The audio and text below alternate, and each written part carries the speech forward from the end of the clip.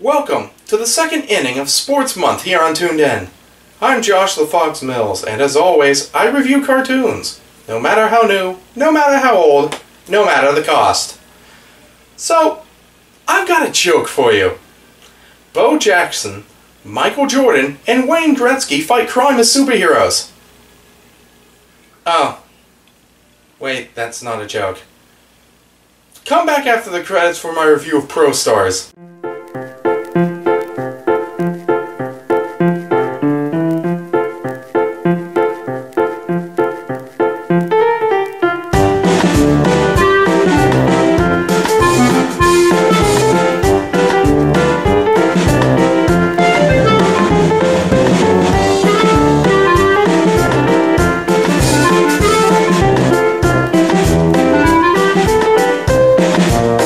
Talked much about Deke Entertainment, have I? Well, I guess I probably should. There are a lot of cartoons that I'll be covering in the future that will be from Deke. Real quick. Deke was responsible for The Wacky World of Tex Avery, Hello Kitty's Fairy Tale Theater, and Rainbow Bright, all of which I've already reviewed. It was an animation company that started in 1971. Was big in the 80s and lasted about 40 years before finally being absorbed into the company now known as DHX. Like Hanna-Barbera, some of their tunes were good, but most of them were pretty awful.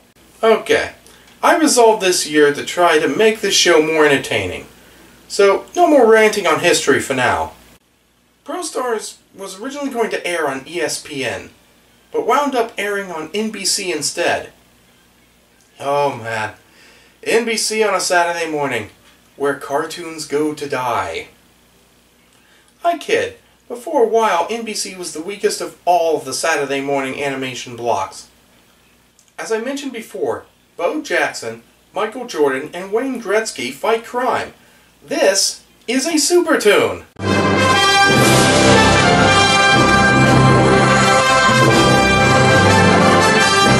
Yes, Prostars was a superhero cartoon where basketball legend Michael Jordan led a team of athletes turned heroes to fight crime, help kids, and protect the environment. Yes, I said protect the environment. Ironic, considering that this show polluted the airwaves for 13 episodes.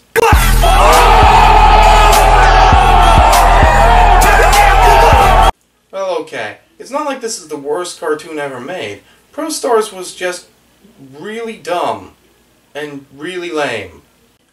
Joining the Prostars was hockey legend Wayne Gretzky, who not only was the token white guy of the team, but also the team clown obsessed with food, eh?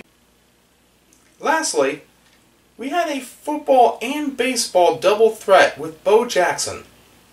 He is the team muscle, and they always tried to work in a reference to the Bo Knows ad campaign of the 80s and 90s. What's the Bo Knows campaign? Well, do this real quick. It was a series of commercials for Nike, where Bo would do all sorts of things, usually different sports, and stating that Bo knows blank. And now you know. And knowing is half the battle. That was the wrong show, but alright.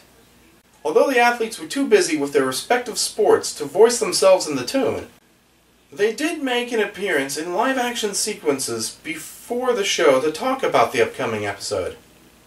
I never understood why shows do this. Wouldn't it be better to have the discussion of the show after the episode to avoid spoilers? These sequences were about as lame and clearly recorded in separate studios instead of them meeting in the same room to have these conversations. The theme song was an homage to We Will Rock You by Queen, but Queen apparently wasn't flattered, as they had to slow the show's theme song down and shrink the chorus. And the theme song also had to reference the Bo Knows campaign. Why, it's almost like it was a popular commercial and they tried to milk it to death and then beat it when it died. The Prostars were given gadgets to complete their missions. These were provided by Mom, who served as their Q. No, not that Q, the James Bond one. Mom is also a Jewish mother stereotype. Oh honey, put on your flak jacket, you'll catch your death of bullets. And don't give me any lip, young man. Such a good boy.